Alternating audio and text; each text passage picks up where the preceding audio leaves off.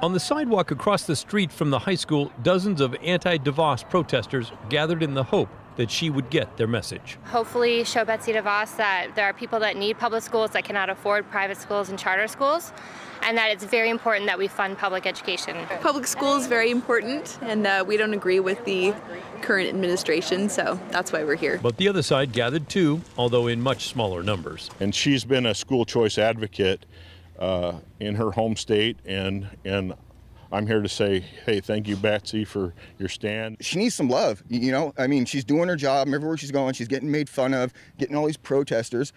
People love her. We're going to show her. Inside the school, DeVos sat in on a teacher's peer-to-peer mentoring session, which every teacher attends every week. They share what's working in the classroom. The secretary was impressed. I think it was fabulous. I hope that more schools and more teachers will emulate that process. Next, she watched in this and two other classrooms as teachers used different techniques to keep students engaged and learning. She was impressed here too.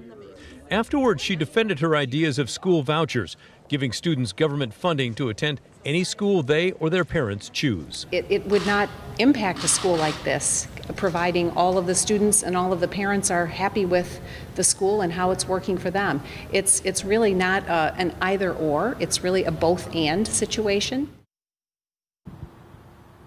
But critics don't like that idea because they worry it'll ruin the public school system and give private and religious schools an unfair advantage.